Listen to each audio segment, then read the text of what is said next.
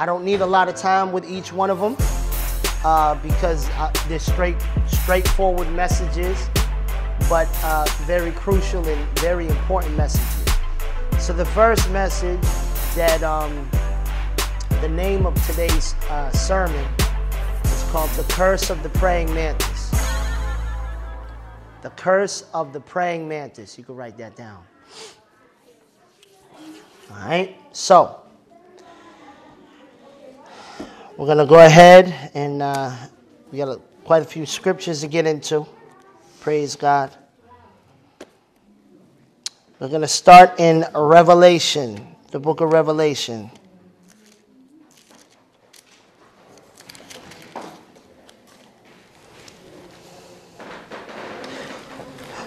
We're going to go to chapter 2, book of Revelation, chapter 2.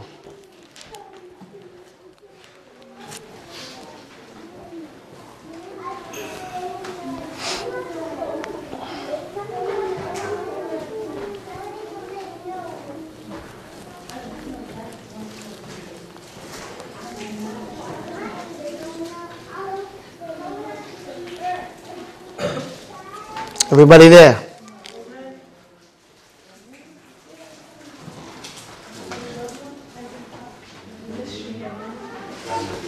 Okay, we ready? Brother opening Christmas gifts in the back or something, man.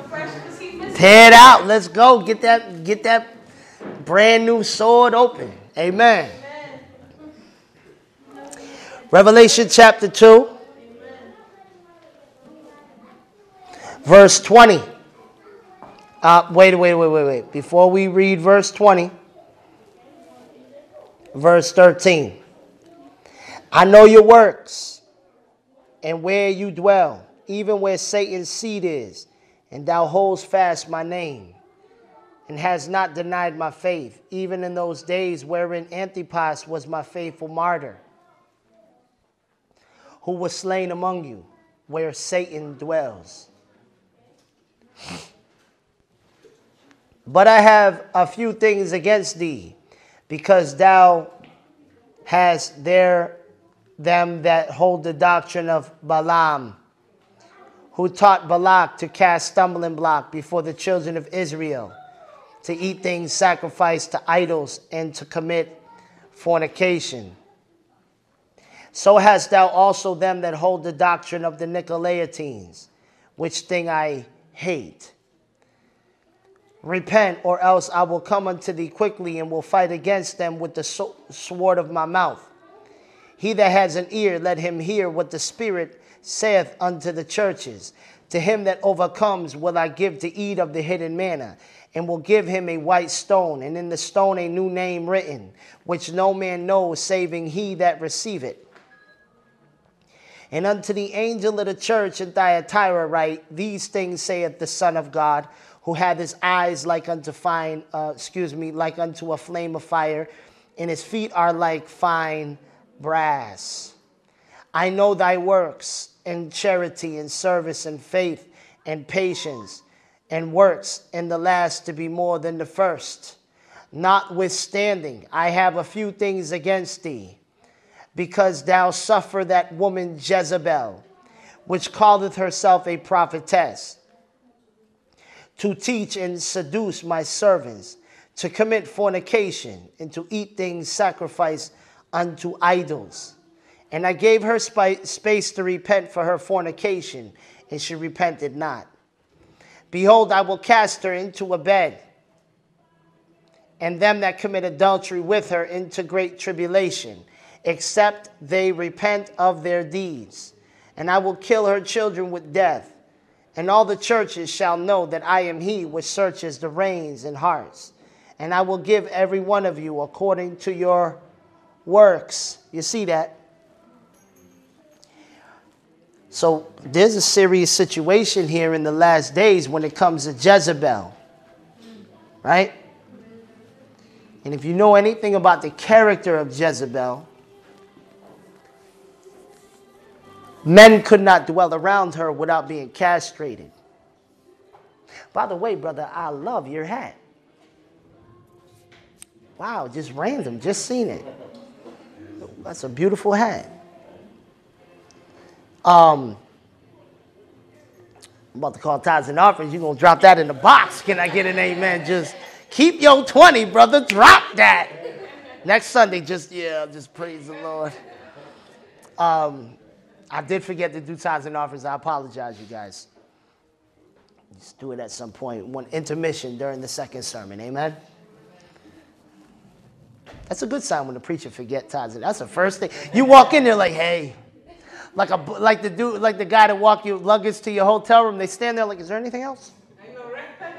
No, I'm good. I'm good, brother. Just, you sure? There's nothing else. But, so men were not allowed to be around her unless they were castrated. Do you guys, everyone knows what castration is, right? It's when a man's balls are literally removed. Okay? So eunuchs, you want to write that word down. That's what a eunuch is, right? A eunuch is somebody who is castrated to serve a queen or to live in the palace. And Jezebel was killing and destroying the prophets of the Lord, right? You know, I mean, the whole story of Elijah the prophet, and you really need to read that book, man, I'm telling you. You got to dive into the scriptures, and you'll be amazed the revelation that God will show you. There's a couple key words and phrases in the book of Revelation that a lot of people overlook. One of them is that he says you tolerate Jezebel. That word sufferest means you tolerate her. That means that you put up with her. Now, fellas, for y'all brothers online, I am in no way sowing discord in your marriage. I'm not telling you to look at your wife like she the queen of hell. Because, no, a lot of people are like that. It's not fair. There's a lot of husbands and wives that'll immediately think of their spouse but not look in the mirror. Before you even try to judge your husband or your wife, make sure you don't have a forest in your eye. You got a tree sticking out, a stump out this eye. You know what I'm saying? All these branches all over the place. And you're like, you know what I'm saying? I have to say that because there's a lot of slick pastors. They're really slick how they preach. They know what they're doing. They'll stir up marriages like crazy. Women online will be listening to a message. You'll be like, these good for nothing men. I'll tell you, they don't do nothing. And you're like, you got to be careful how you talk because you could stir a man's wife against him. Now, if you're preaching an authentic word and you're speaking about a particular certain man, he happens to be that type of man, well, he needs to repent. But the truth is a lot of marriages do get attacked by this curse. What I'll tell you the name of today's sermon is called the Curse of the Praying Mantis. Right? A lot of ministries get attacked by this curse. So Jesus is saying you're not even supposed to tolerate Jezebel. Now, mainly Jezebel operates through female. That she is female in nature, the real Jezebel, right? But there's also a male version. So this message is not just the women only. Although I'm going to have messages where I'm pointing out the men. If I'm talking about messages about men who don't provide for their homes, men that want to sit around playing Call of Duty all day smoking weed, yeah, I'm going to preach a message about you. My Bible says you ain't even supposed to eat. I pray your food stamps get cut off. Brother just trying to click out the YouTube. Brother stumbling with the mouse. Just, who did I click on? I rebuke that curse. He's a witch. No, may your food stamps get cut off, you bum.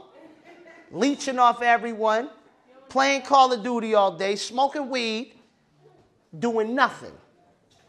My Bible says you ain't supposed to eat. What you want me to do? Get a job, brother.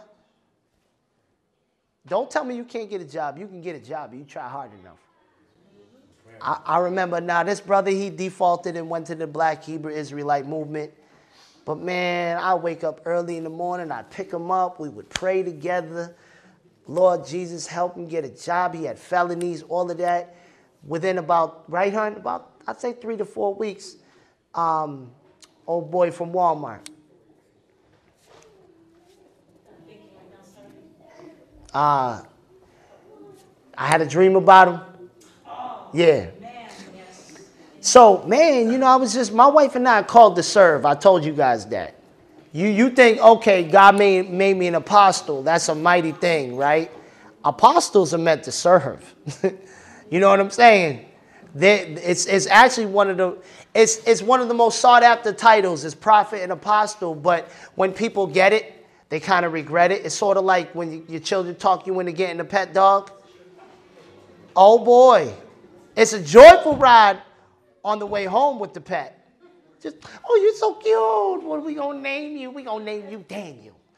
Because you was in the lion's den and God delivered you out. And now you're coming home with us. 2 weeks later, he's just like, Lord, I'm done. Done. He's pissing all over the place. He barks all the time. I take him outside. He wants to play. Lord, see, you regret it. Don't front. A lot of your parents did that route before. Some of us are just not meant for dogs, okay? I don't like how they smell up the house. They're too needy. You know what I mean? I got it. They bark. You leave the house, they're crying. Neighbors think you're abusing your dog. You know what I'm saying? They kind of make you like, they're too distractive for me. I love dogs. Listen, I love animals. Just don't want one in my house. My mama thought she was Noette.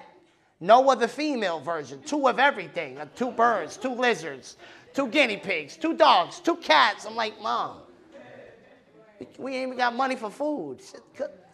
It'll work out, son. So what I'm saying to y'all is, this spirit, though, for real, is destroying many houses. It's destroying many churches, many ministries, I should say, right?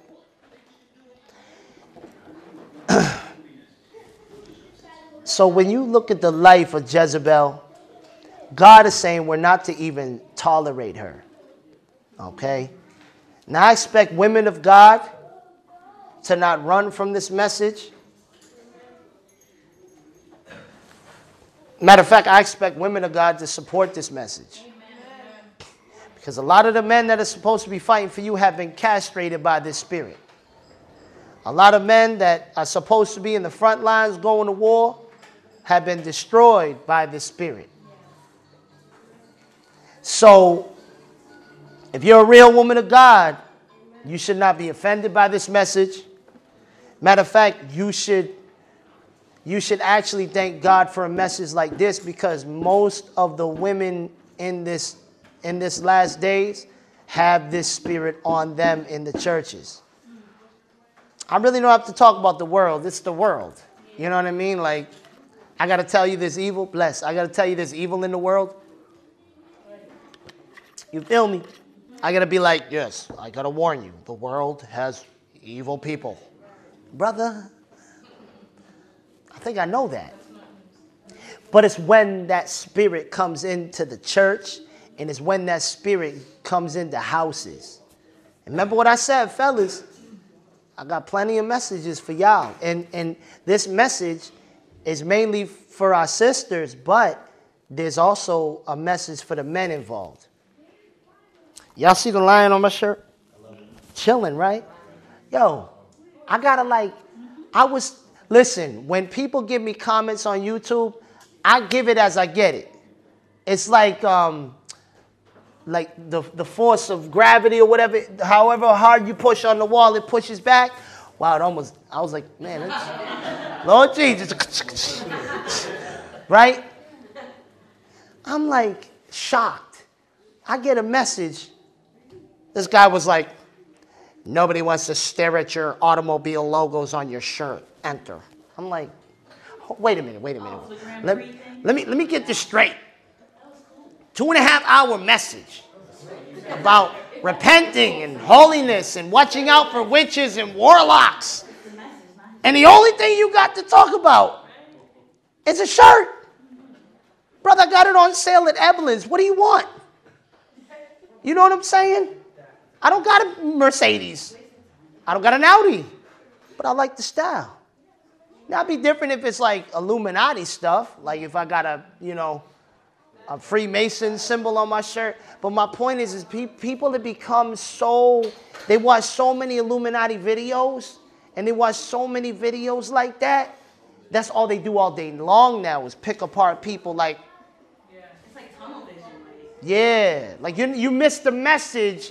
And the whole time you were just like, Lord, I pray for Works that he leaves the Illuminati. Like, brother, are you crazy? That's all you got to talk about after a message like that? So I came at him like, yo, you need to repent. You know what I mean? We're in the last days. Soon the Illuminati is going to put martial law, and the last thing you're going to be worrying about is a shirt someone's got on. I said, we're in the last days. He was like, you're prideful. I said, yo, how am I'm prideful? No, I'm going to give it to you how you give it to me. That's how Jesus was with the Pharisees. He was soft-spoken with certain people. Then with other people, he was like, I'm talking to you. You're blind. You're leading the people into a ditch. You got to give it to people like that. Huh? That's right. I was like, this brother's bananas. But anyways, my point is, the spirit praying mantis, right? If you go throughout the Bible and you look in the scriptures, you can see men that had a calling with God get destroyed. You know what I mean? Starting with Adam. What does it say in Timothy? Let's go there.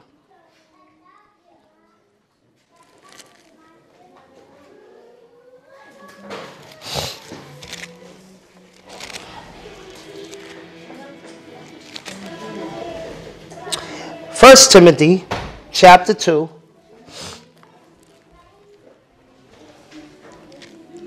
My wife was so excited. There was 2 new Bible Man series at the Christian store. She was like, yes. Bible Man's on point. I like Bible Man. Cartoon. Yeah, you got to look it up on YouTube. Got a catchy little song too, right? I might be blasting that downtown. Just Bible Man on a Friday night, cruising. You feel me? It's catchy. They did their thing. Y'all there? 1 Timothy chapter 2. In Jesus' name.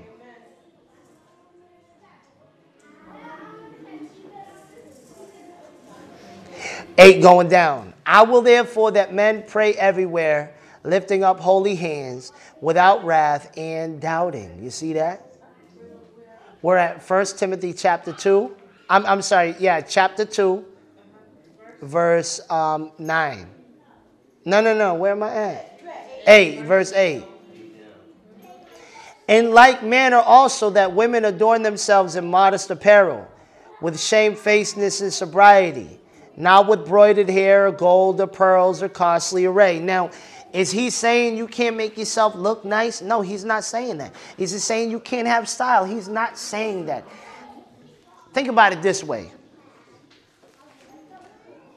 When Jesus Christ told that rich man to sell everything he had and give it to the poor, right?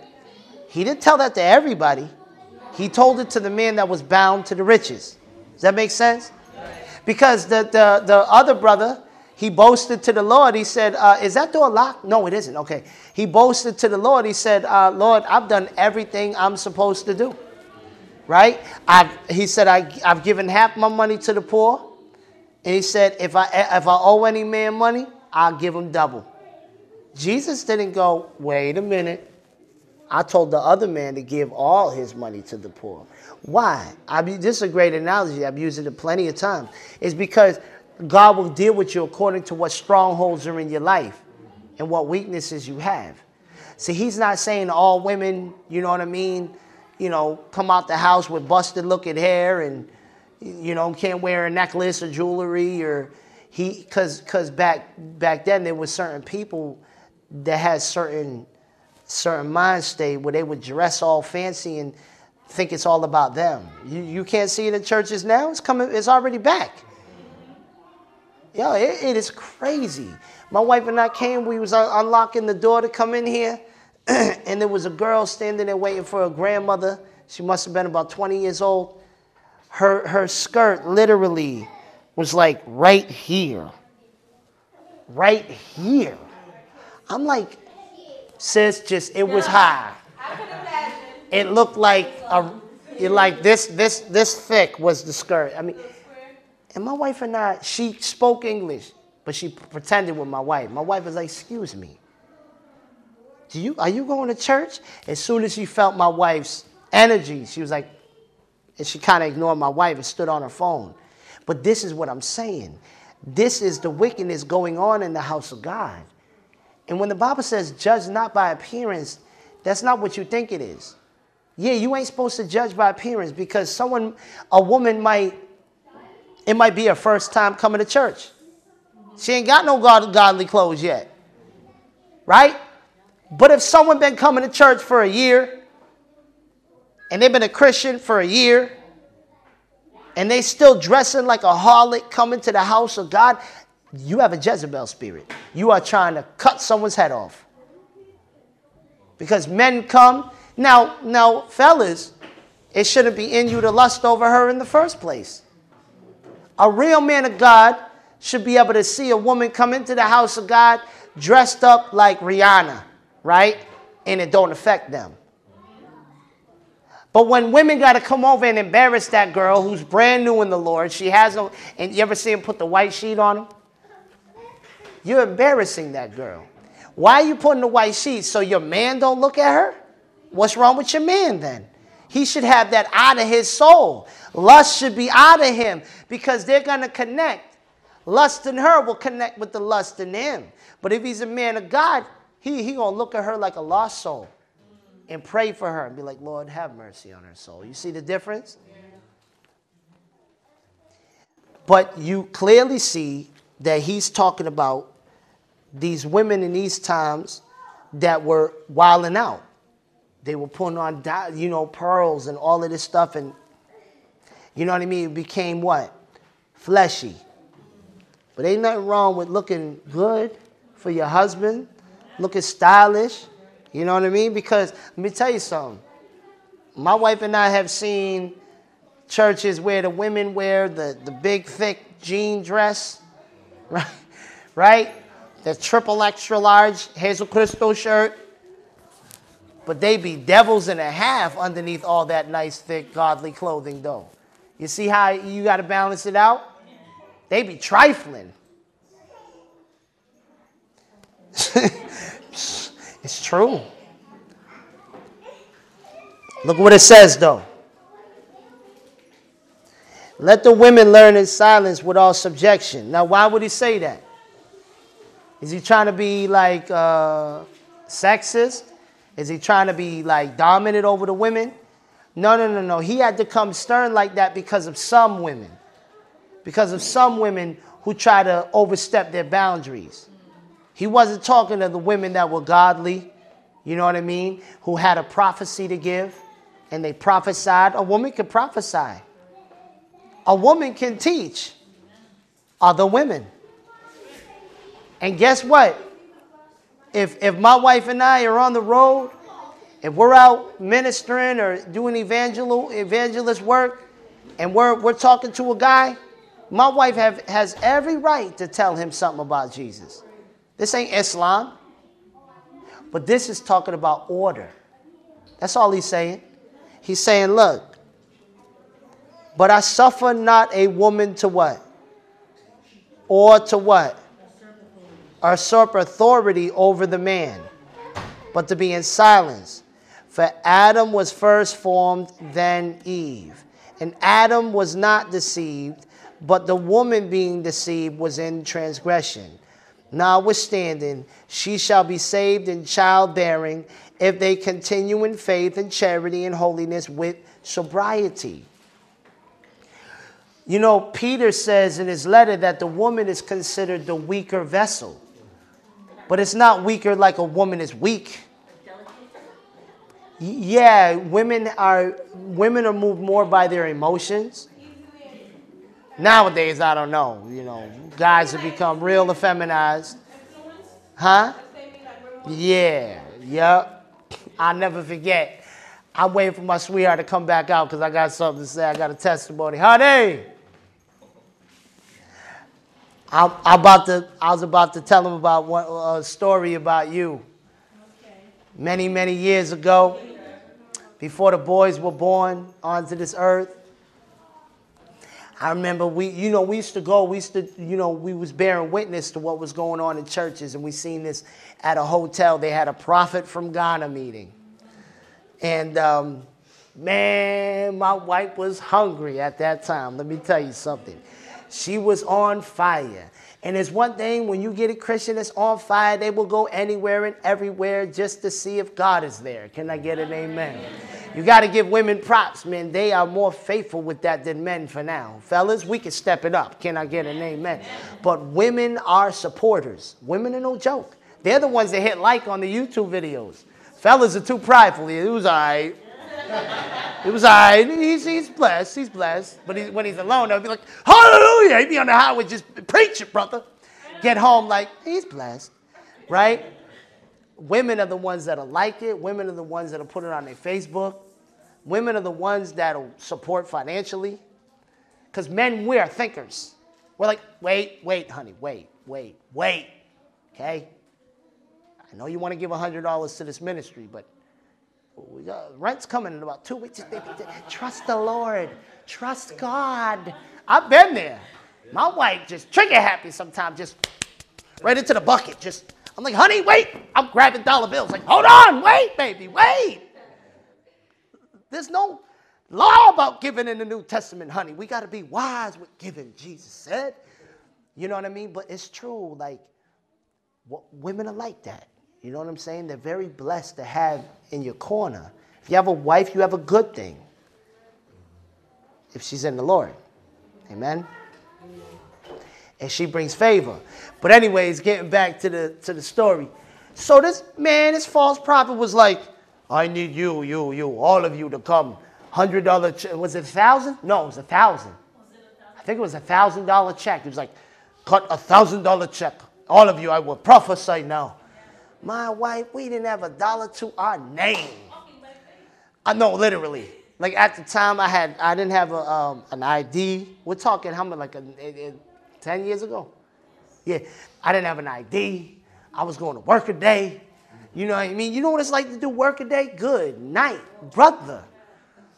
You wait like 4 hours to get told go home. You're just like, oh, man. Stop at the food pantry on the way home. Just, yeah, let me get that meat in the bag. Let me get that powdered milk. Right? My wife just gets up. I'm like, babe, where you go, babe? Hun. She just stood there. But I respect it, though, because she was hungry. But that's what I mean. When the Bible says women are weaker vessels, it's not putting women down. They move. They're like, let's go, let's do it. Come on. You know what I mean? The emotions. That's why the first thing I taught her, one of the first things I taught her, and the Lord has used her to teach me many things. One of the things I taught her was, don't be led by your emotions. Don't get emotional. Don't let the devil comes in through the emotions with women. You know what I mean? He knows what he's doing. Trust me. That's right. So it's saying that a woman, though, is not supposed to teach nor usurp authority over the man. Okay?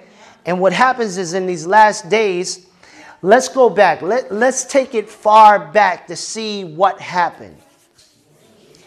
During the time of World War I and World War II and even the Vietnam War, what the enemy would do, he would send all the men off to war. Right? And while the men went to war, the government would give out grants and things where the women were able to go and get a proper education, go to college, you know what I'm saying, and get good paying jobs. So what happened was all of these men came back from the war, messed up, couldn't get a job really, or the job they got was a laboring job, And the women were making twice as much as the men in the house. Now, I don't care what you say. If it's not a God-fearing house, bigger check, bigger balls. Right?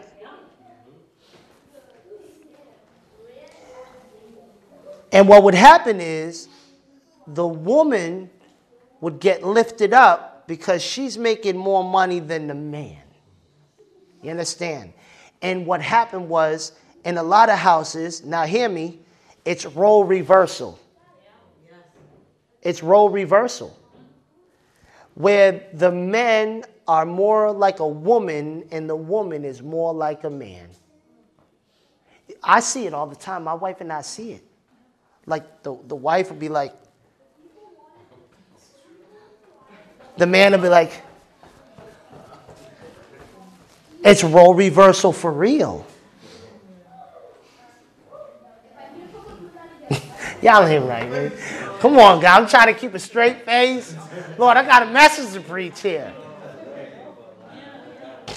It's real, though. I'm animated, as y'all can tell. I fall to the ground at times, hit the walls.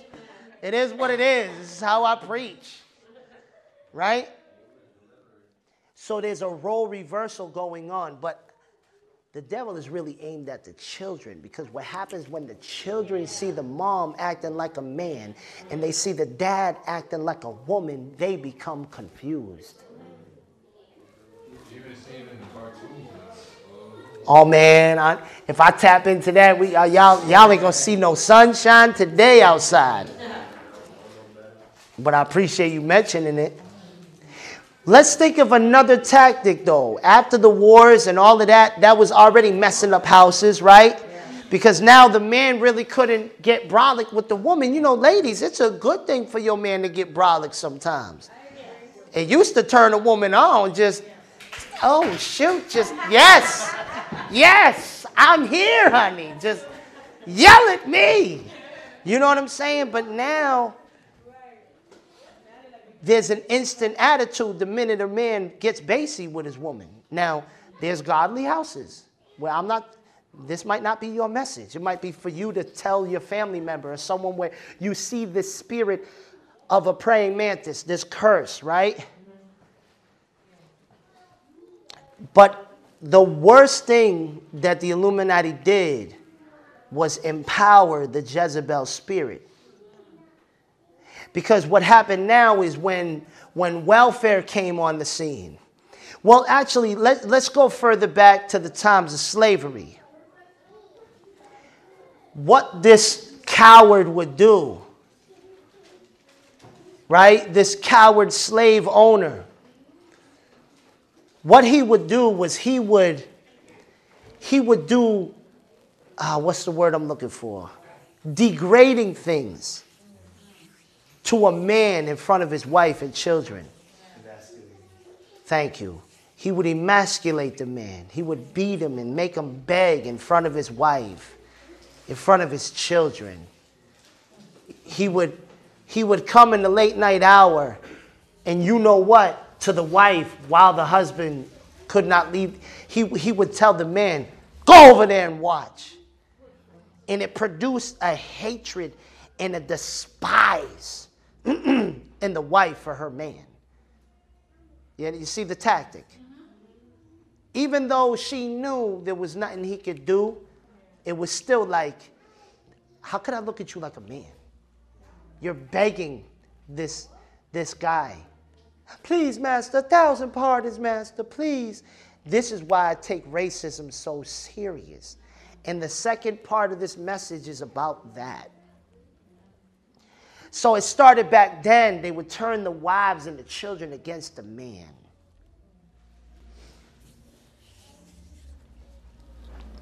But then during the time when welfare came on the scene, Section 8 came on the scene, all of these benefits came on the scene, right? The Bible says in the book of Proverbs that when you're at the table with a ruler, I think it's Proverbs 23, you want to write that down. When you're at the table with a ruler, If you be a person given to appetite, put a knife to your throat. He says eat and drink, but his heart is far from you. Right? I remember I gave a sermon called The Principles of Bira. The Principles of Bara. This was the evil, wicked king that offered Abram a lot of his wealth. Remember when he met with Melchizedek, which was Jesus Christ? Just before Christ came in the flesh, but Christ has always existed. He's God. The king of Sodom is who Bara is. And he said, I'll listen, all I want is the souls of men. I'll make you rich. But what did Abram say? He said, you ain't no. Because if I take all of this from you, you're going to say you made me rich and not God. That's why my wife and I learn a lot of lessons when it comes to receiving gifts from people. Because not everybody gives with the right motives. Not everybody donates to a ministry with the right motives. Right? You ever have someone giving you a lot of stuff? See, we become wiser, and we still got a lot more wisdom to get. Amen? But we become wiser where if someone starts giving us gifts to the ministry, we'll give you money too, though. You know what I mean? You'll make us a cross for the wall or something. We'll be like, well, how much did the materials cost and all of that? Here you go. That stops you from running your mouth down the road. If you turn your back on us, because that's what people will do. They'll be like, oh, they're a bunch of users. You know what stuff we gave them? Yep. They have a plan giving you stuff. So Abram knew better. But we don't know better in this generation. Anything that the government, because it says an evil eye, not eyes. It says a ruler that has an evil eye. The Illuminati has an evil eye at the top, right? And when welfare and Section 8 and all of these things came out, you can get it as a woman, but there was one rule. The man was not allowed to live at the house with you. Huh? Interesting? You don't remember that back in the day when it first came out, huh? Name couldn't even be on the mailbox. And let me tell you something in the spirit realm. Holy Ghost, guide me. Let me tell you something in the spirit realm. Did you know? Now, first off, I am not putting anyone down that's on welfare now. I'm not belittling anybody that has Section 8 now. It can be used as a temporary help. But you always got to let them know your help comes from the Lord. You should have seen my wife and I when we was on food stamps many years ago. We broke that card and poverty was broken off her for life. It might have tried to creep in here and there, but there was a certain advancement when we literally had to walk by faith and say, Lord, you're telling us to end this. We broke the card in half, threw it away, and trusted in God. Now eating habits changed up. Can I get an amen? Because, brother, when you get in 7, 6, or 800, my sister got 2 boys. She was getting almost $1,000 a month. I'm like, what do you need? A G?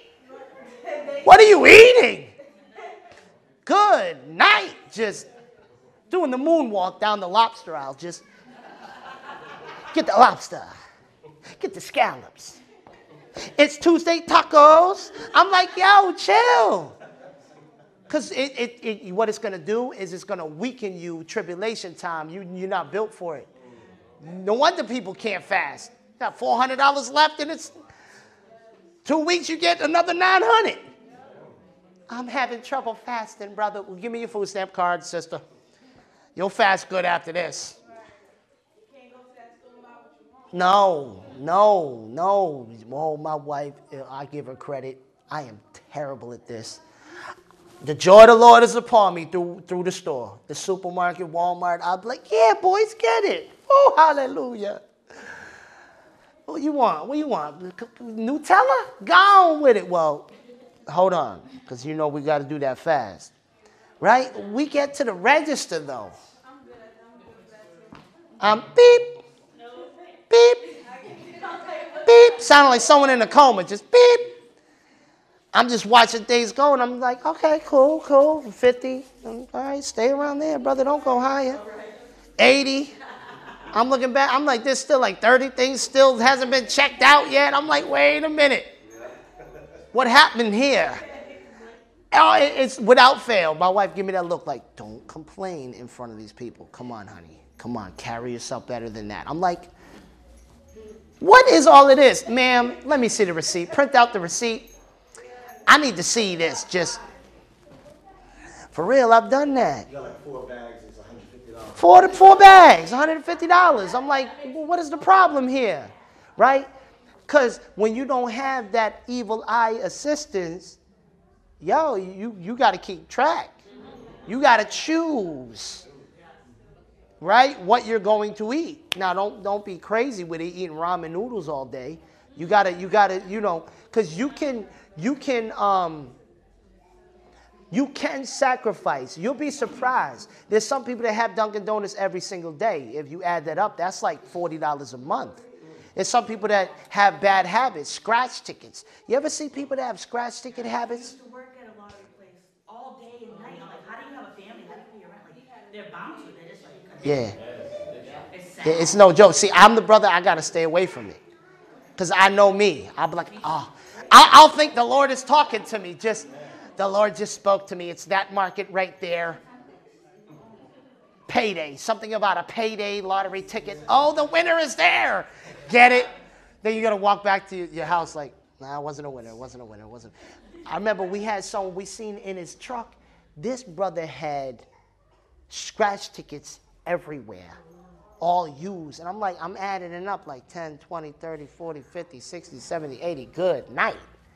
See, we have bad habits. If we would eliminate bad habits, you would have plenty of money to buy right food. You can do it. Trust me. You can eat good on a budget. Don't let them lie to you. I'm telling you, you can do it. For real. Right? So, but when welfare first came out, the rule was the man was not allowed in the house. Because they say, well, wait a minute. If you got a man, you don't need us. And what it did was it empowered the women to have something over the man. Oh, this is such a good word. Y'all better catch this. And for y'all online, we love you guys. Appreciate your prayers and support. We're praying for you guys. Just get ready because we are running out of time. Okay? Pretty soon, the internet is not going to allow sermons to be brought to you anymore. And you better have this word in your heart. You better be reading and praying and fasting and coming together with other believers because time is running out.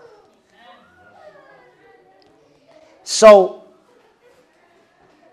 what it did was it empowered women to say to the man, I don't need you.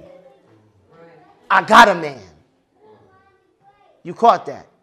I don't need you because I got a man. It's called the government. They'll pay my rent for me. My kids are fed. Brother, you can leave right now.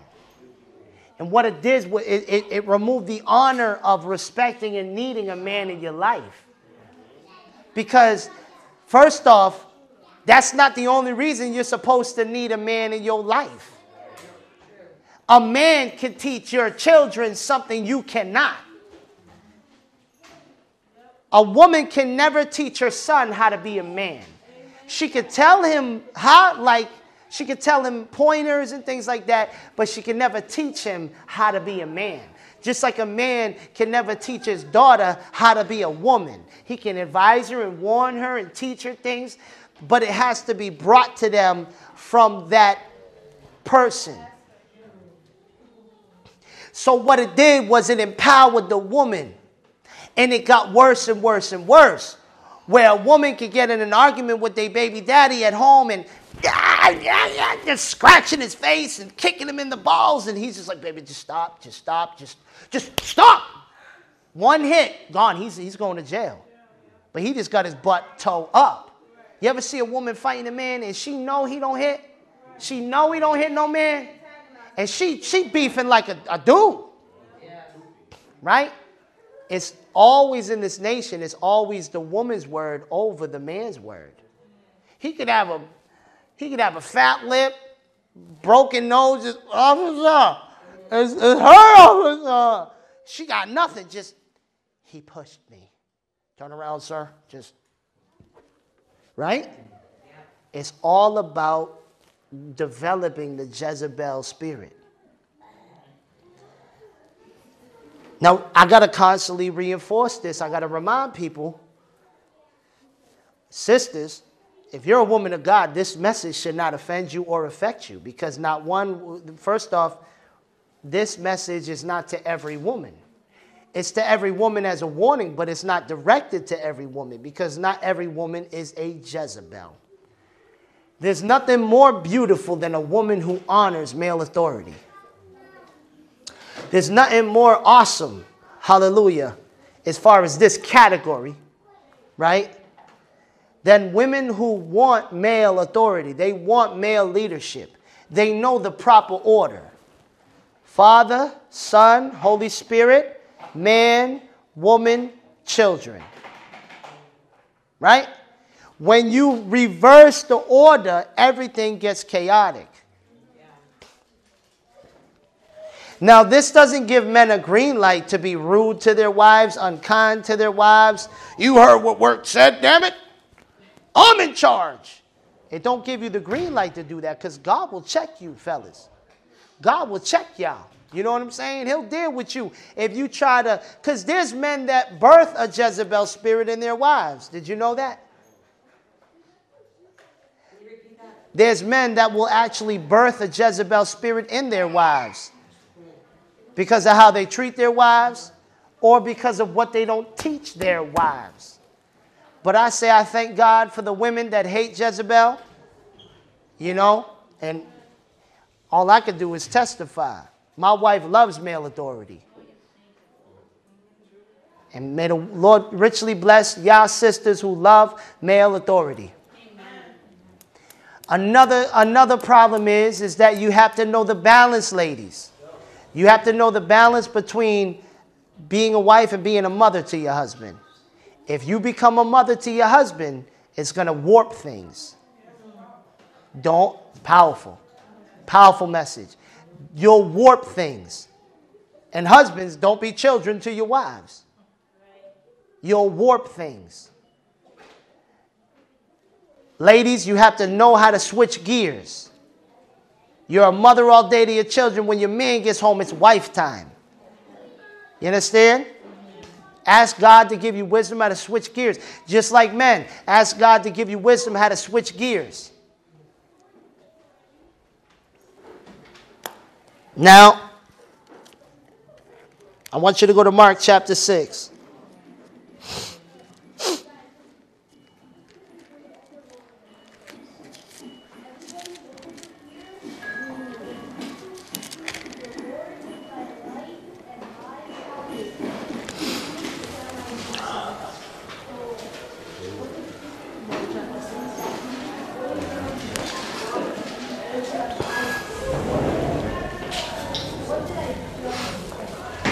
Everybody there, right?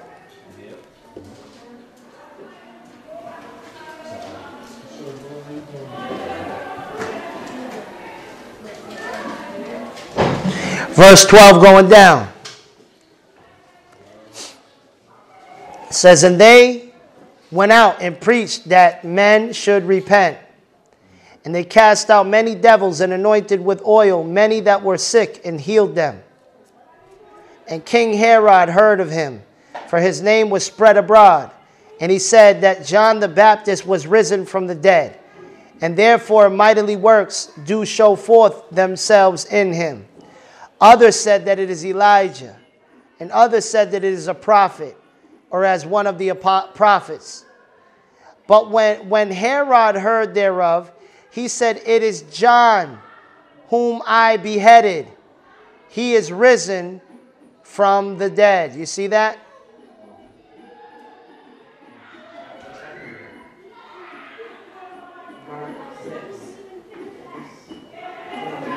Get him, Lioness. Get him, honey.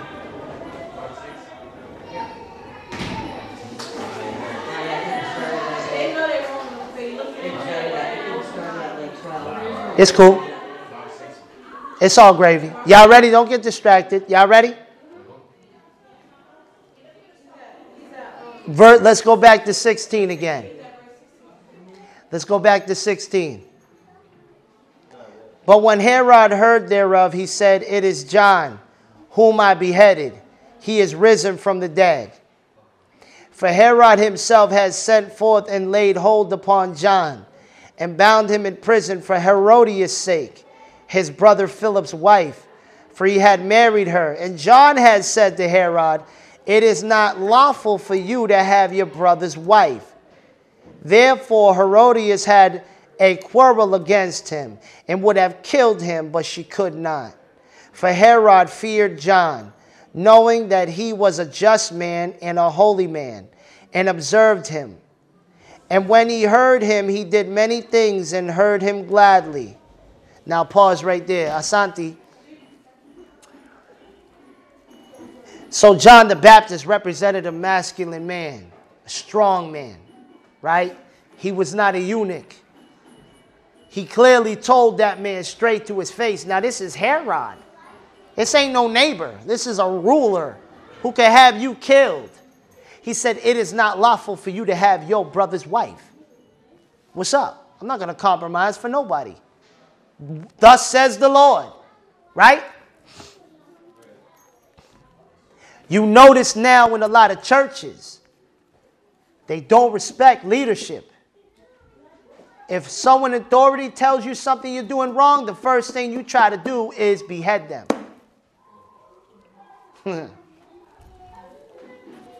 Maybe not physically. We'll get into that in a minute. You ready? And when a convenient day was come, that Herod on his birthday made a supper to his lords, high captains and chief estates of Galilee, and when the daughter of the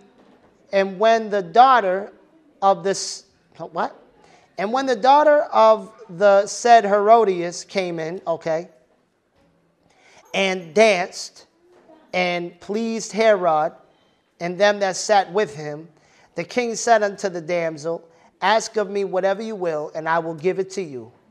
And he swore unto her, whatsoever thou shalt ask me, I will give it to thee unto the half of my kingdom.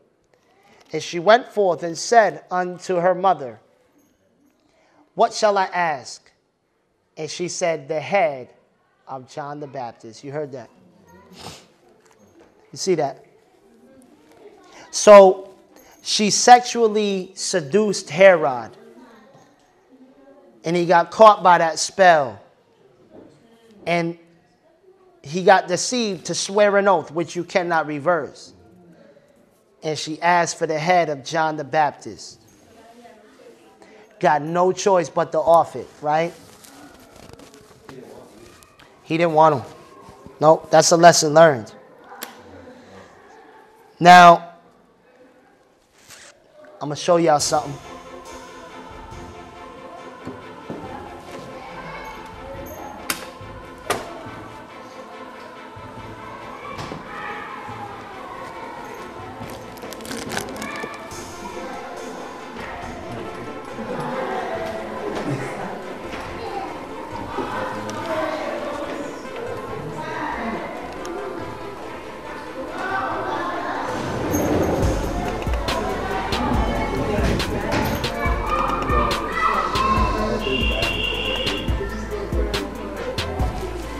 Okay, y'all see it?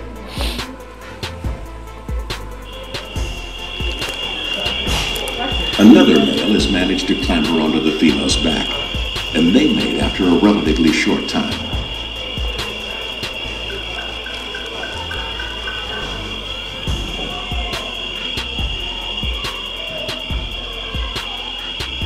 The mating can take from a few minutes to several hours, depending on the species.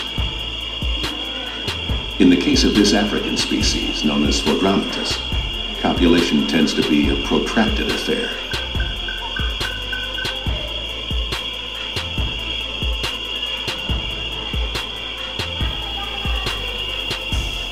Once the mating is over, the male is in deadly danger.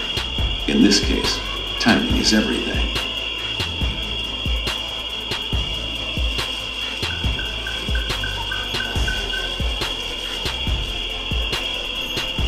In this instance, his fate is sealed. The female was much too quick for him and starts eating her mate alive.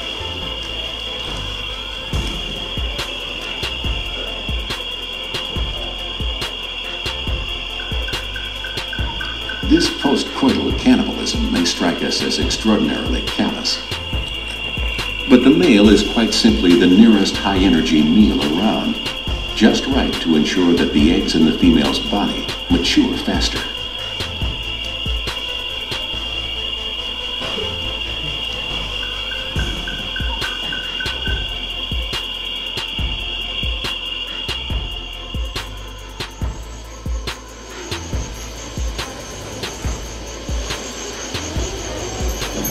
Nearby, procreation proceeds even as this female devours the head of her mating mantis. The opening left by the head exudes a drop of green body fluid.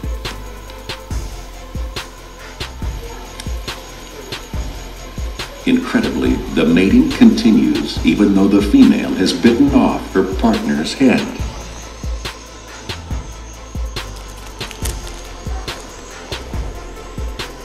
Unlike mammals, insects can survive for some time. Pause.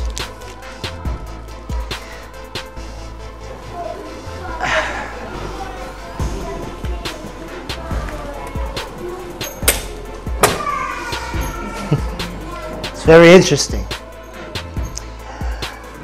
I know that in the scripture, okay, the Bible warns us over and over and over again about fornication, right? Warns us about fornication. Where was it that God threw Jezebel? Into a bed. And who else went onto the bed? The men that commit fornication with her, right? All right. I want you to go to Ephesians chapter 5.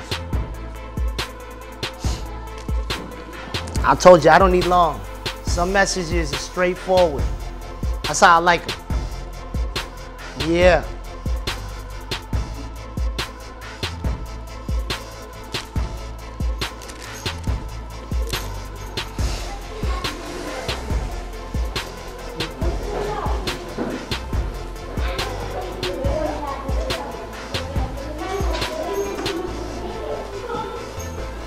Verse 23. We'll go to 20. I'm going to read probably about 5 verses. Giving thanks always for all things unto God the Father in the name of our Lord Jesus Christ. Submitting yourselves one to another in the what? The fear of God. Wives, submit yourselves unto your own husbands as unto the Lord. For the husband is the head of the wife, even as Christ is the head of the church, and he is the Savior of the body. Therefore, as the church is subject unto Christ, so let the wives be to their own husbands in everything. Husbands, love your wives, even as Christ also loved the church and gave himself for it, that he might sanctify and clean it with the washing of water by the word. Okay? So there's a double meaning here. The wives are to submit to the husbands, but the husbands are to be kind to their wives. This is a perfect balance. This makes sure that the man never takes advantage of that wives submit thing, right? That he makes it easy and fun for his wife to submit, right? But that's actually not why I went to the scripture. I wanted to show you that at the head of the woman is who? The man. At the head of the man is Christ. Okay? Go to we'll go to Ephesians 1.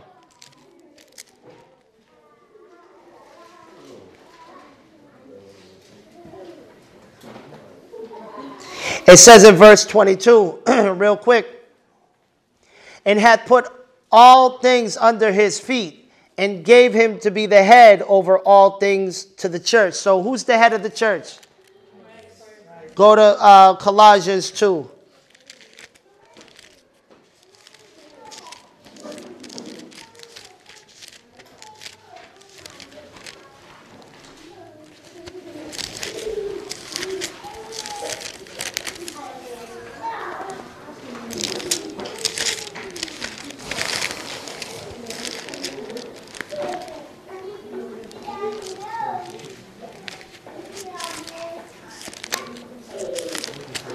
Go to verse 10. Somebody read verse 10. Nice and loud. And ye are complete in him, which is the head of all principality and power. Which is the head of all principality. So Christ is the head, right? Go to Colossians 1. Look at what it says in verse 18. And he is the head of the body and church, who is the beginning, the firstborn from the dead, that in all things he might have the preeminence, right? Go to 1 Corinthians 11. 1 Corinthians 11. Verse 3. It says, but I would have you to know that the head of every man is Christ, and the head of the woman is the man, and the head of Christ is God. You see that? So,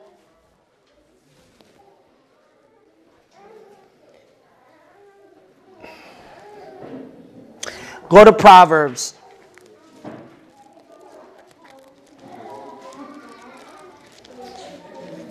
And we're going to go to verse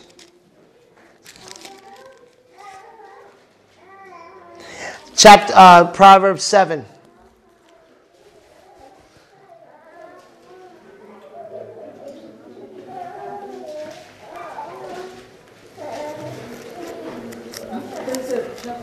Yeah. Proverbs 7, it says in verse 1, my son, keep my words and lay up my commandments with thee. Keep my commandments and live, and my law as the apple of your eye. Bind them upon your fingers, write them upon the tables of your heart. Say to wisdom, thou art my sister, and call understanding my kinswoman, that they may keep thee from the strange woman, from the stranger which flatters with her words. For at the window of my house I looked through my casement, and beheld, among the simple ones I discerned among the youths a young man void of understanding. Passing through the street near her corner, he went the way to her house. In the twilight evening, in the black and the dark night, and behold, there met him a woman with the clothing of a whore, and subtle of heart. She is loud and stubborn. Her feet abide not in her house. Now is she without, now in the streets, and lieth in wait in every corner. So she caught him and kissed him, and with an impudent face said unto him, I have peace offerings with me this day, I have paid my vows. Therefore came I forth to meet thee diligently, to seek thy face, and I have found thee. I have decked my bed with coverings and tapestries and carved works. With my fine linen of Egypt, I have perfumed my bed with myrrh and aloe and cinnamon. Come, let us take our fill of love until the morning. Let us solace ourselves with love.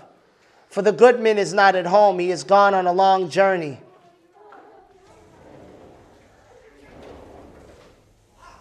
He hath taken a bag of money with him, and will come home at the day appointed. With her much fair speech, she caused him to yield. With the flattering of her lips, she forced him. And he goes after her straightway, like an ox goes to the slaughter, or as fool to the correction of the stocks, till a dart strike through his liver, as a bird hasten to the snare, and knoweth not that it is for his life. Now pause right there. This word is not only implying to actual fornication, it's implying to the entire realm of porneia, which is the original Greek word for porno. Okay? And what's going on here, we have, I'll have to use a little bit of code talk. But if you notice what a praying mantis does, now let me ask you a question. Why do they call it a praying mantis? It appears to be There's a lot of women in the church that appear to be spiritual, but they're there to eat a head. And when I read my Bible, I know that the head of the man is Christ. And what happens is these praying mantises come into the churches, false prophetesses, right?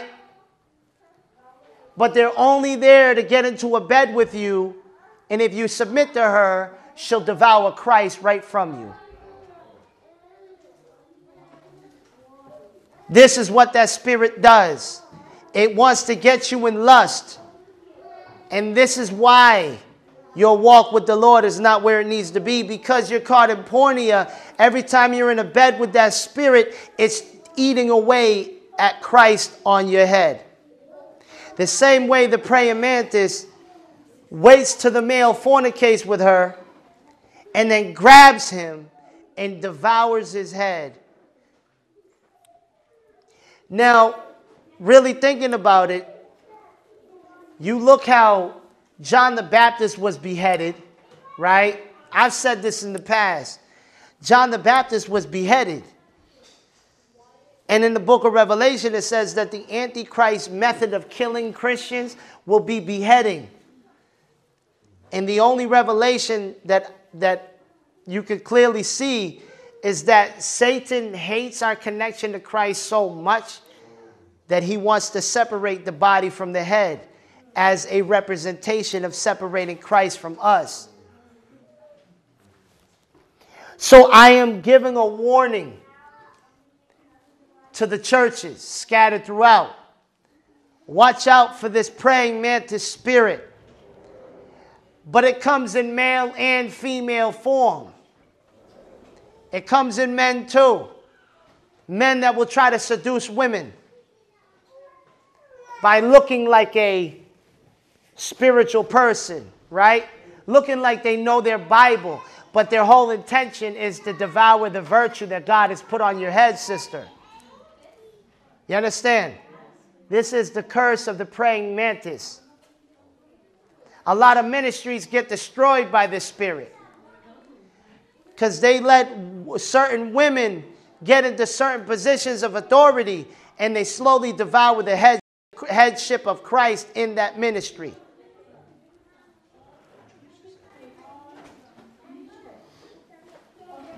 All throughout the Bible, in Judges 16, write that down. What happened to Samuel? What happened to Samson? Samson,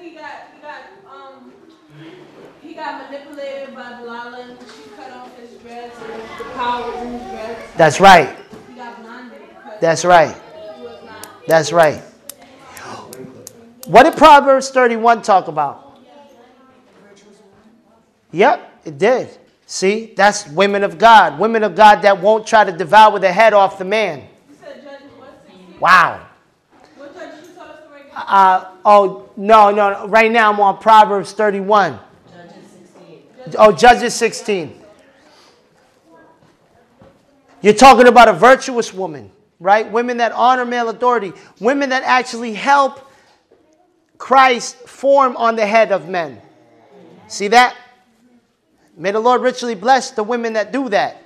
That encourage the men to read, whether it's their husband, their sons, or just men in general. They encourage them to read. They encourage them to pray.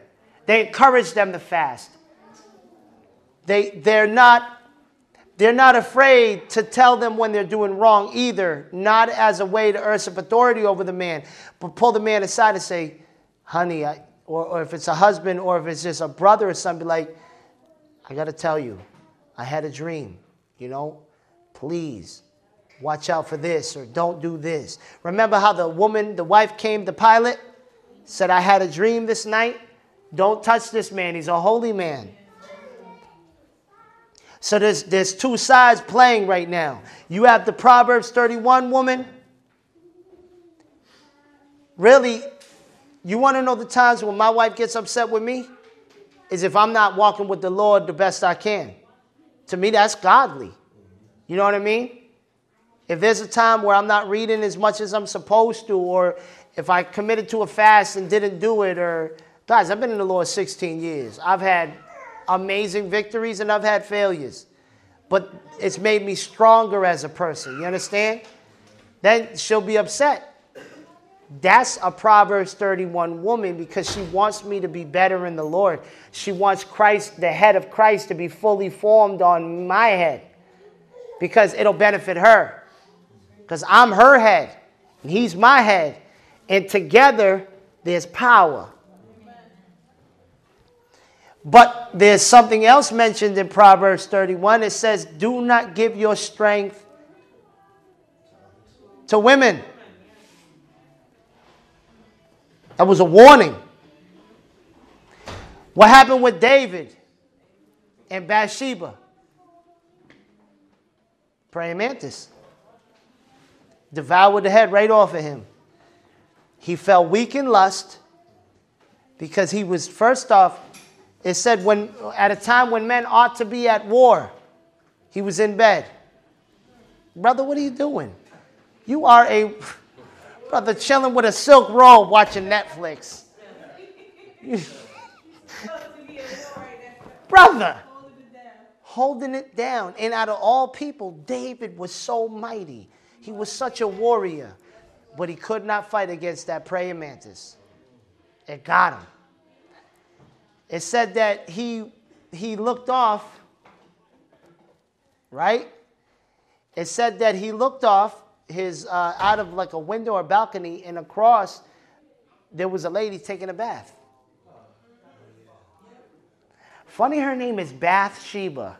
Was that a coincidence? Like Bathsheba, she was taking a bath. There you go. So David got struck with lust. Some men, at a time when you, ooh, this is good. Thank you, Holy Ghost. At a time when you ought to be in war as a man of God in your home and as a king in your home under the great king, you're in bed on the internet. Instead of being in your prayer closet, going to war for your wife and children, going to war for your city, you're on the internet late nights of the hour, and what happens is a Bathsheba pops up, and you click on it. And all the while you're watching this video you're not supposed to be watching, you have no clue that your head is being eaten right off of your neck. Wow. Bananas. How many of y'all know what Samson's name means? I've taught this before, but I like it. This revelation is so deep, I love talking about it every time I mention it. Samson's name means child of the sun, like the sun that shines. What do you think Delilah means? Daughter of the night. Paul said, what does light have to do with darkness?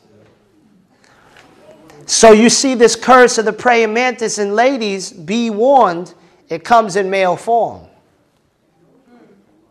You could be on point, man. Ooh, this is revelation. Hallelujah. I feel it's prophetic. There's somebody either here or online. There's an attack coming your way, and this word can save your life. I just felt that in the spirit. Heavy, heavy, heavy. You're in prayer, and you're asking God for a man from the Lord. Right? But you didn't know that the devil got somebody trimmed up for you. The brother wears a suit. He comes to church. He speaks in tongues.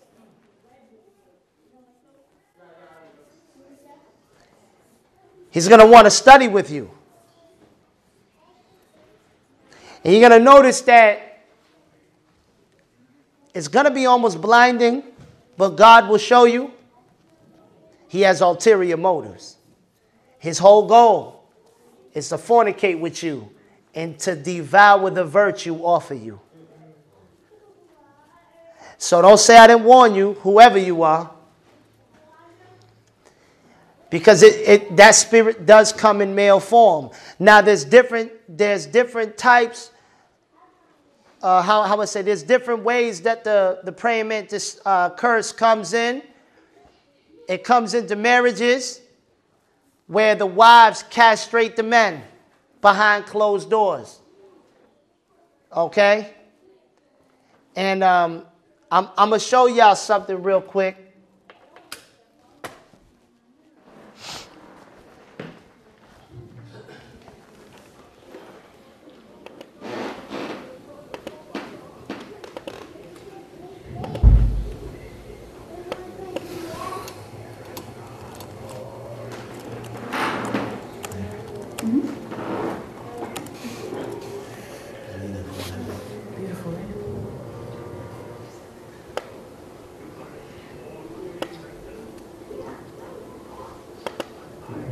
Once you get his zone.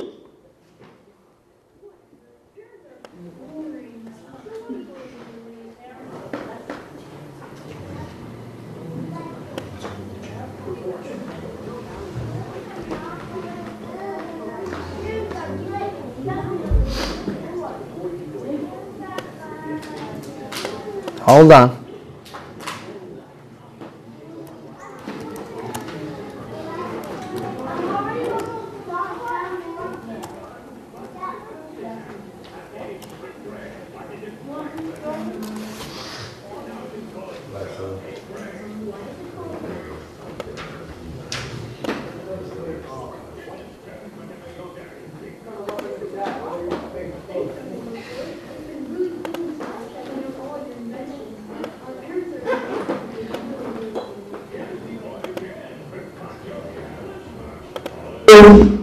Okay.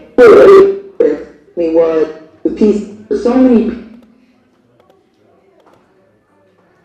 see, for God is not mocked. Okay, I can't. Matter of fact, I can't even do that. I was going to show you a video, but I didn't know it was that bad. There's a video of a lady sitting at a table with her husband, and she's the dominant one, and he's all emasculated, and it literally, her breasts are almost popping out of the shirt, and she's the preacher, and he's sitting there like all emaciated, and it stirred up a lot of controversy, but it also empowered a lot of women. We're living in a day and age where the men have become eunuched, emasculated, right? And the women have become empowered. You see it all the time. You even see it with celebrities.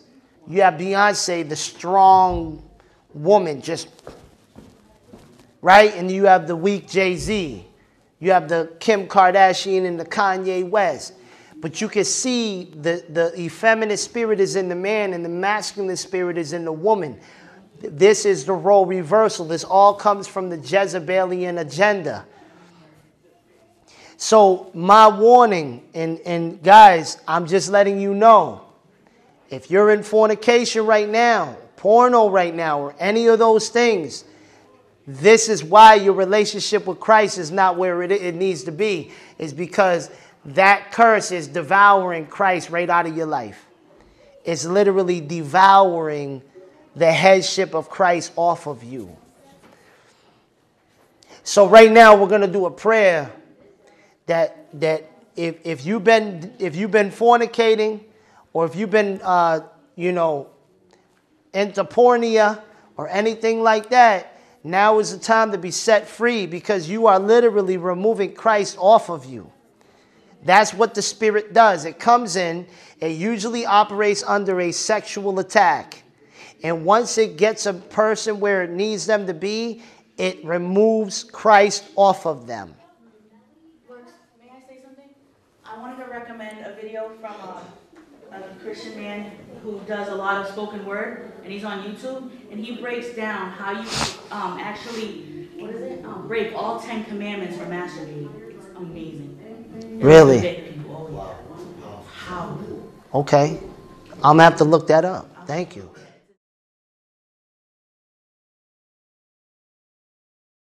Okay, yeah, send us the link. I would love to hear that. Definitely. So people don't realize how dangerous this really is. And it's a vicious cycle, because what happens is is you see all through the Bible men that fell apart because of the curse of the praying mantis. That's my nickname for it, but it's really Jezebel, right? But women, ladies, it comes in male form. Don't get it twisted. Some of y'all have husbands that hate Christ, and they're trying to devour Christ off of you. You're a fool to let it happen. Stand firm. Protect Christ as the head over you. Because what happens is if your husband is not saved, even though he's your head, Christ is your head. You understand? And the same thing applies with the men. Some of you men have been castrated and you are afraid of your wife. Because she has a dominant spirit. She has an advantage over you. If you don't, if she could leave, and guess what? The kids go with her. You understand? She's going to be fine. Welfare will kick in within a month. Food stamps going to kick in. What are you going to do? Pay child support.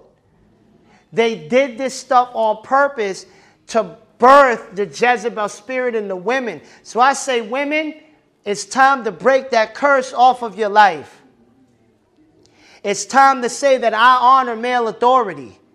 And I don't want to do that to men. Because men, a lot of you, and I speak this by revelation. You know how the man had the withered arm? Jesus says, stretch forth thy hand. 4 words. Immediately his arm grew back. We're going to do a prayer tonight. And I'm going to say, get your balls back.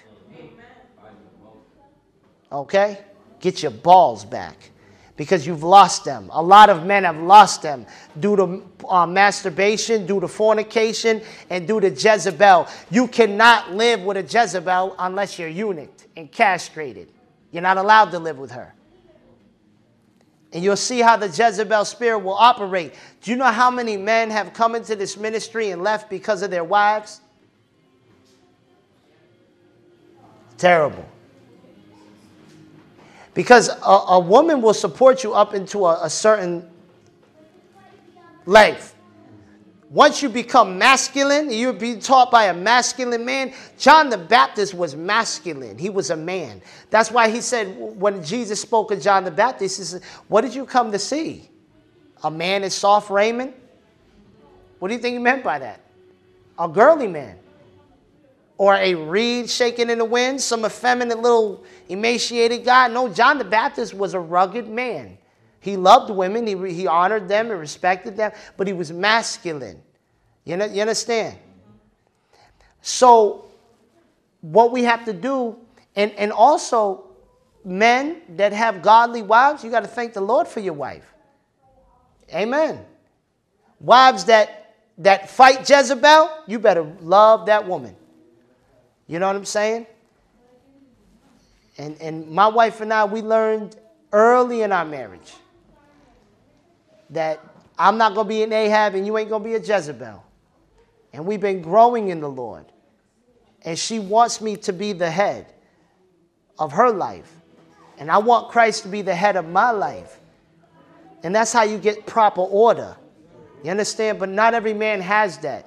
And if you're online, brother, and you're going through it, and you got a wife, or you might be, you know what I'm saying, your wife plays it off in church. She's a praying mantis. She prays all the time. She looks spiritual. Oh, hallelujah, hallelujah. Oh, Shandarai, oh, the Lord. But as soon as you get home, it's like, what was that?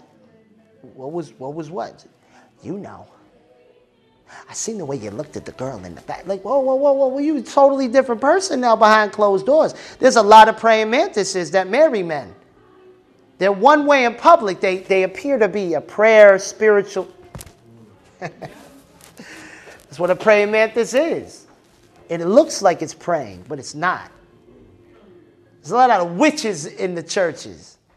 There's a lot of false prophetesses who claim to be women of God. They appear to be prayer warriors. They appear to be spiritual. but behind closed doors, they're slicing their husband's balls right off, emasculating him and removing Christ off of his head. And he never, ever, ever grows to the next level of spirituality because she got him in a bed with her. And again, men listening to this by way of the internet or wherever, before you just immediately look at your wife and be like, no wonder I'm not spiritual. No, you don't read and pray. Don't blame your wife. But come against a spirit. Come against, remember, Jezebel operates out of witchcraft. She dominates, manipulates, and intimidates. So if there's a husband that got the male version of the praying mantis spirit, or a woman that got the Jezebel praying mantis spirit, they will either dominate, manipulate, and intimidate in their marriage. You understand? It's time to have proper order in the churches. If you notice, what happens most times when you see women in leadership positions in the churches, what are the men like? Praise the Lord, oh my soul. Praise the Lord. Right? Where are the men? They're gone. Balls rolled down the block. Why? Because the head of that church is a praying mantis. And she sleeps with every man in there. Maybe not physically, but she sleeps with them in a bed when she preaches to them, when she teaches. It's called Big Mama's Church. That's another good title. Right? And she cuts the head right off of the men. She removes Christ from the men. And everybody sits there helpless. No spiritual walk, nothing. And these are the churches that are out of order because there's praying mantises in there. Devouring Christ off of your mind. You don't think about the Bible anymore. You don't read anymore. Because somewhere, somehow, you got into the bed with a praying mantis. So when women come into a ministry and they appear to be spiritual and they're prophesying and they're praying long prayers, be careful because they call it a praying mantis because it appears to be praying. They appear to be spiritual. You as a man of God, you need to see in the spirit. Just like men that come in. And they appear to be spiritual. They got the suit on. I'll never forget, there was this one brother. He went to one of those Pentecostal churches. At the time, I was struggling with my wife. You know, we was rich in Christ, but we were struggling financially. And a couple of times I went to that church and I realized what was in that church. I was out of there. You know what I'm saying? That's not where God wanted me to be. Right? But this brother, light skin, blue eyes. That's a rare find. Ladies, be careful. You know what I mean? It's hard to find brothers with blue eyes. You know what I'm saying? Unless they wearing contact. Brother always had a sharp suit on. Oh, and he had that Christian style lingo down to the T. Like, brother, what you need to do is you need to serve. And I remember when my wife and I bumped into him in front of a Honey Farms, he started to try to school me on rubbing my wife's feet in front of my wife. Like out of nowhere. Like, what you need to do, brother, is rub your wife's feet and treat her like a queen. What was he really doing? That's right. He was trying to do something. He had an ulterior motive. I'm looking at this clown like, brother, yeah. Yeah, I'm like, brother, I know what you're doing. I let him know. I said, I see what you're doing, homie. See, I'm that one. Love you, brother. I'll call you, all right? So now, you look at the whole situation. When we bring it all together, doesn't it sound like it makes complete sense? Why you see so many churches all torn up and apart and you don't see Christ there? How many churches have you visited and you feel no presence of God whatsoever? It's the curse of the praying mantis. Jesus Christ has been removed off to the head of the pastor, and from that it went to the deacon, the bishops, and the men.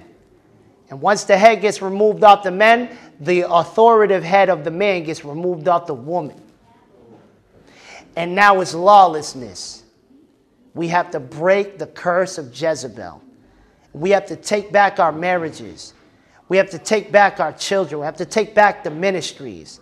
and say, Lord, if a man could grow a withered arm, grow back the headship. Amen. So this is the prayer we're going to do. Can you let my wife know we're going to pray? So this is going to be our prayer. We're going to pray on different levels with this, okay? First prayer we got to do is, first we want to give thanks to the Lord for the real women of God who do not try to devour the head of Christ off of the men. The Bible says, give thanks with a grateful heart. Amen? The Bible says we enter his gates with thanksgiving on our heart and enter his courts with praise. So let's say this together. Lord Jesus Christ, forgive me for my sins, known and unknown. Wash me in your blood. Lord Jesus, thank you for women of God who honor male authority. Women of God who fight against Jezebel. Thank you, Lord. Lord, thank you. Strengthen those women. Grow in them. Cause them to be powerful, to fight against Jezebel, to war against the curse of the praying mantis. One of the most hidden curses that people don't know about. Lord Jesus Christ, right now, if I've ever was used by a spirit, by Jezebel, Ahab, and if I've ever devoured the head off of a person by seducing them, whether sexually or in the spirit realm or the mental realm, I repent, Jesus. I repent if I've ever been used as a tool for the enemy. Lord, use me. Use me to help place back the head of Christ on the men, on the ministries. Right now, we openly rebuke and make war against Jezebel, the curse of the praying mantis. Those that come into the churches pretending to be spiritual, only to devour the head off of the ministry, off of the men, and off of the women. Lord, give us wisdom and prudence and a discerning spirit to see through these liars that come in charmy. They charm. They look good, but they got an agenda. They're not trying to study. They're trying to fornicate. Expose this spirit. And Lord, now the men say this, and you by way of the internet, Lord Jesus Christ, if I've been castrated, if I've been eunuched by my mother, by any woman, by my wife, or by any female, Lord, give me back my masculinity. Give me my balls back, my authority back. And Lord, I repent for allowing you to be removed off of my head. Come back to me, Lord. Grow on me. At the head of me, make it you. Make it you. Remove pornea out of my life.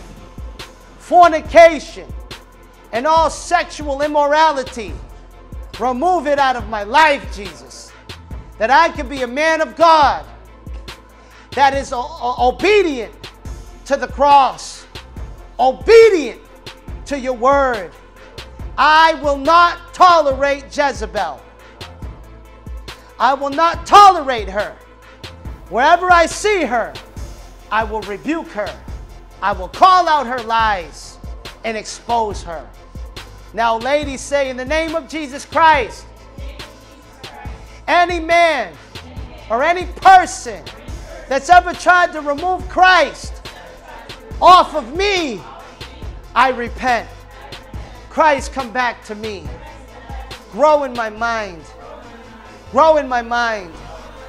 And for you that are married, say, Lord, give my husband the full headship of Christ over him.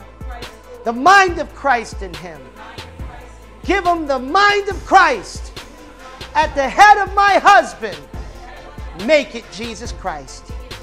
If he's been devoured by a Jezebel spirit, Lord, give me the strength to pray for him, to know what's going on, to be patient, to know maybe his mother or his sisters or ex-girlfriends devoured his head. And I'm asking you to grow it back. Give him back that masculinity.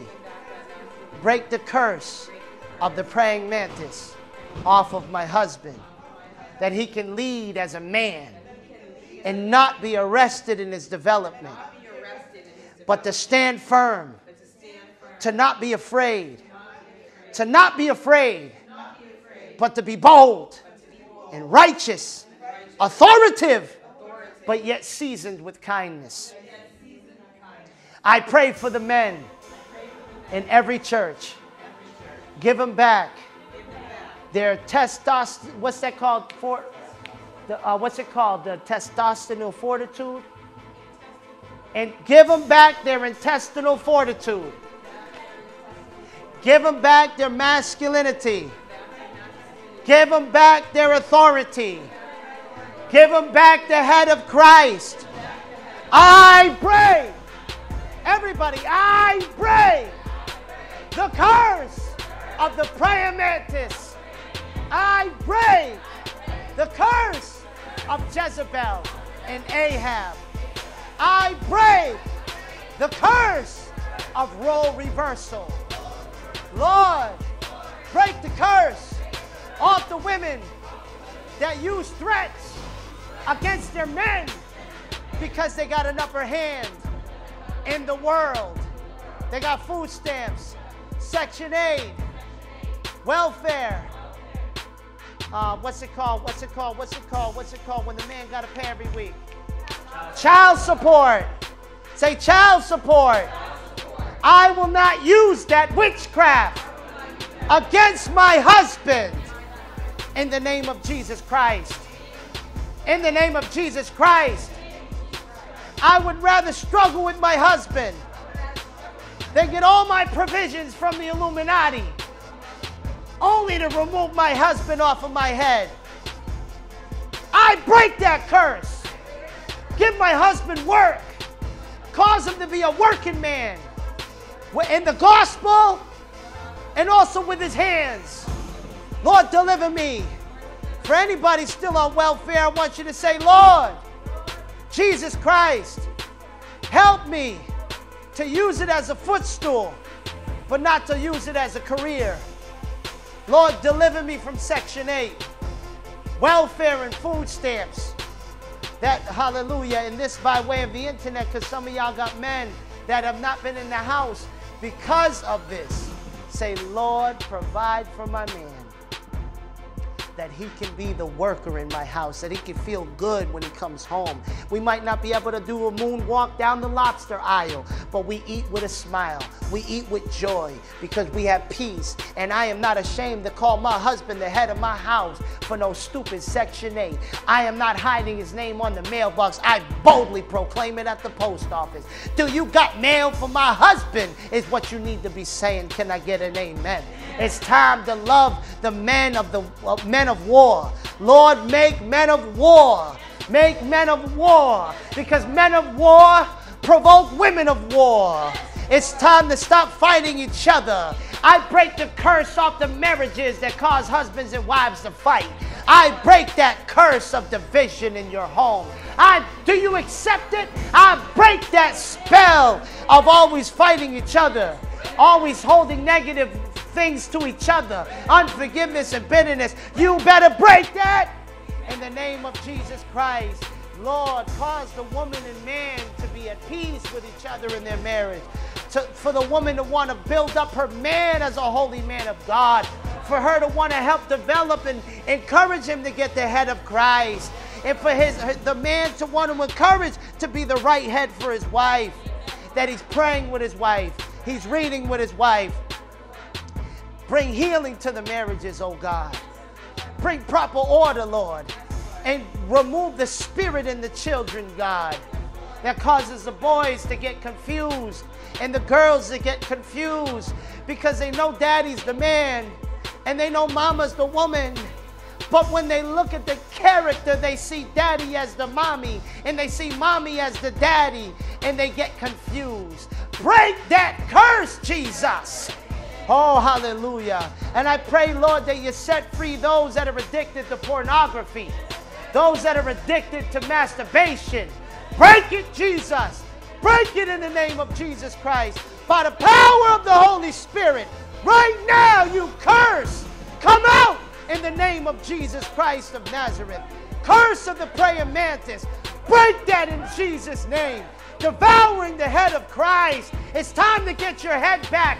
It's time to get Christ back. It's time to say, I will make war against this curse in the name of Jesus Christ. Because as you think you're slipping away, sneaking away, watching things you ought not, and doing things you ought not, you are letting that spirit devour and remove Christ off of you. In the name of Jesus Christ. In the name of Jesus Christ. Hallelujah. Hallelujah. I pray for the single women. I pray for the single men. Protect them, God. They're at a point in their life where they want a companion. They need that warm body to lay with and talk with and laugh with and giggle with and read a Bible with. But God, protect them that they don't become desperate where they don't discern the people that come into their life. This whole ChristianMingle.com vibe where they want to date Christians and see if they're one or not. God, show them a sign who's for them. And as they're waiting, oh God, that they would worship you and appreciate you as their spouse, as their husband, in the name of Jesus Christ. And give my sisters discernment about the Prince Charming spirit. That foul male version of the Jezebel spirit. That foul male version of the praying mantis spirit. Oh, he'll speak in tongues to get you in the bed, sister. Trust me. Oh, he will be a gentleman. You will think you married Jesus part 2. But he got an agenda. And as soon as he's done removing your virtue, he's going to put spirits in you. And he's going to walk away from you like the coward he is. I say never give it up. Never give it up. You wait till you're married, sister. You wait till you're married, brother. You make sure you're marrying the right one as well. There's some that have married Jezebel from hell. Their whole Christ head got removed off of them. And now, brother, you're listening to me online saying, that's me. I don't pray the same like I used to. I don't read my Bible like I used to. I'm not even a man anymore. Your wife done eat up your head. And it's time for you to pray for your wife, not to be her enemy. Because somehow, some way, she was trained up by her mother. The lies the mothers used to tell their daughters that all men are dogs, men are good for nothing. Get yourself a good man that'll take care of you. But if you get out of line, you know what to do. Withhold the bedroom from him. He'll trust me. Girl, he'll do it. Trust me. He'll do whatever you say. Just don't give him none. Cause him to get backed up. No, you don't know these tactics. Grandma done told mama, and mama done told daughter. And how many of y'all know that the curse of Jezebel, she uses her daughters to get her way? Oh, come on. The same way Herodias wanted the head of John the Baptist, she got her daughter to dance. Ain't that right? She devoured the head, but it was through a slick way. It's time to take back our marriages, for men to be kind to their wives. I told you this wasn't a message against women. Because real women of God appreciate a message like this. Real women of God say it's about time a message like this gets preached. Because I'm not seeing men of God. I'm seeing castrated males with no balls, no head of Christ, still in bed with the praying mantis. can't you see? It said even when his head is removed, he's still fornicating with her. Men that are married to women or pastors that let the wrong women into certain parts of authority and they're fornicating with them, even though their head is gone, they're still thinking they're doing something for God. And they ain't doing nothing. It's time to break that lust off of you. It's time to be delivered from that lust. And some of y'all brothers think y'all GQ smooth, sleeping around, using women. I got news for you. God is coming to see you, pal. God is coming to see you because that's his daughter you seducing. That's his daughter you're using. That's his daughter.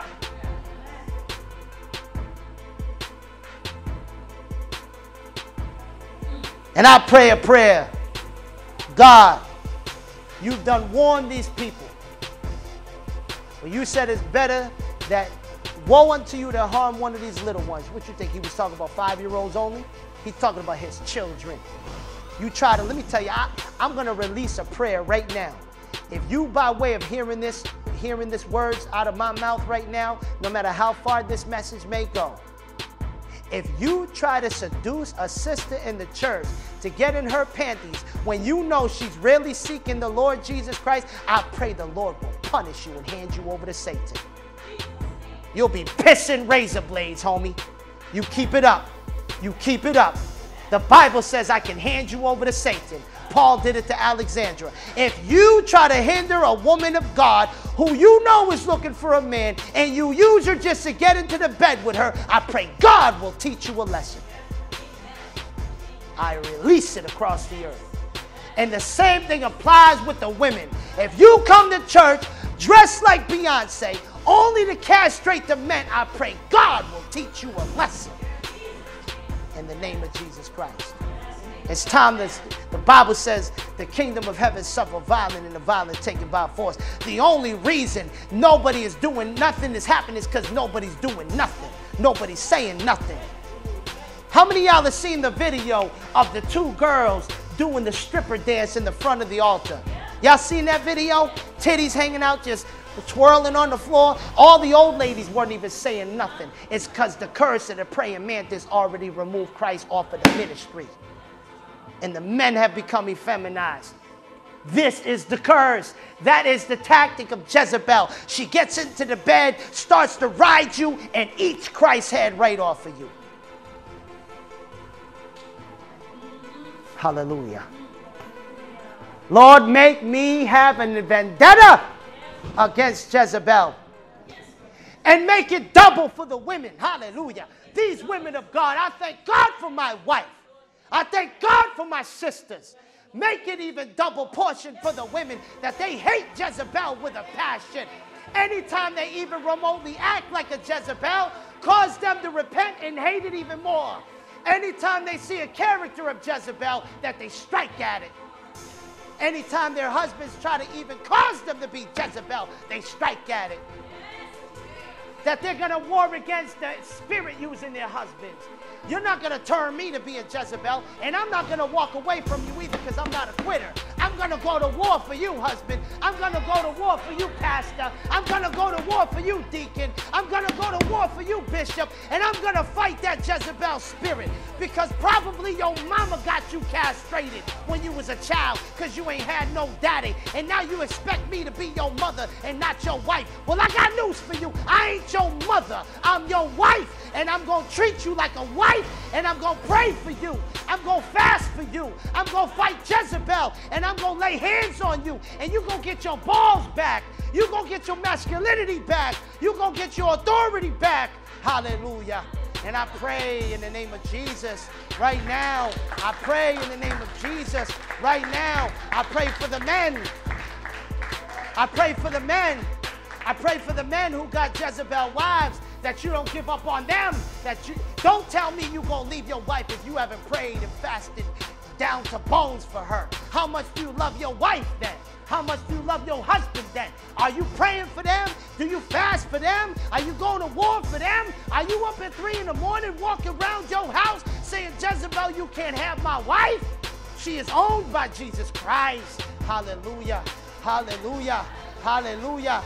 Hallelujah. When you see these ministries where the pastors got no head on them because they've been devoured by false prophetesses and false men of God that come in looking like a praying mantis. Oh, they got their hands together. Oh, they got their hands together. Oh, they can pray. Oh, man, they speak the tongues the best. Oh, they can, but they dare to take a head off. They dare to devour a head. Get out the bed in the name of Jesus Christ. In the name of Jesus Christ. Thank you, God. Thank you for women of war. Thank you, Lord. Speak that prophecy across the earth, oh God. Declare right now that women of God rise up. Women come together and prophesy over this nation. Prophesy over the church and say, I'm speaking by the word of the living God that we shall live and not die, that men will take the position they're called to do, that we will be healed from all wounds. Say, Lord, heal me from all wounds. All wounds, God, from past relationships, from teachings of my mother, teachings of my father, teachings of my old friends that changed my character and my personality to be dominant, to urge up witchcraft, to get what I want. Break it, Jesus. Break it off of me. Break it off of me.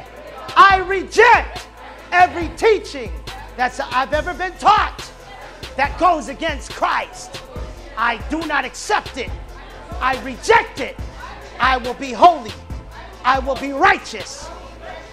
Women say the man will be on my head. Men say Christ will be on my head. And we will have proper order in the name of Jesus Christ. In the name of Jesus Christ. In the name of Jesus Christ. Lord, break the arrested development in the name of Jesus Christ. Because, Lord, I see a lot of women get frustrated with their men. Because it's true. A lot of times we don't act mature. Men do not take responsibilities the way they should. I see it all the time, especially around the house. And I want to bring healing right now to the home. Healing to the home. Because there's a vicious cycle of frustration in houses. With the doorknobs half falling off, but the man don't think to fix it. Trash doesn't get taken out on time. Bills get forgotten to be paid for. Work ain't bringing in enough money.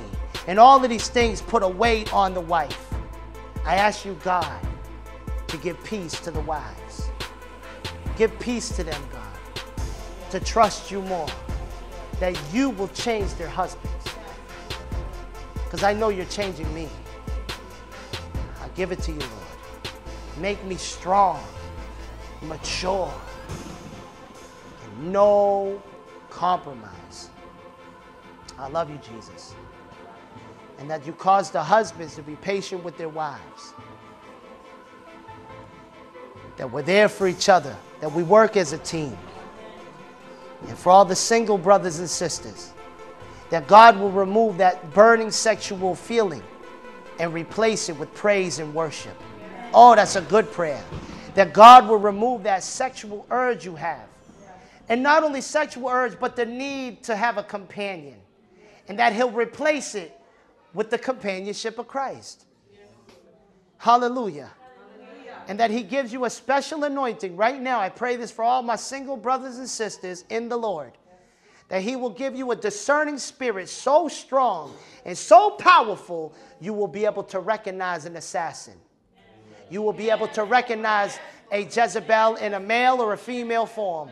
You will be able to recognize the curse of the praying mantis so you can protect Christ that's in your mind.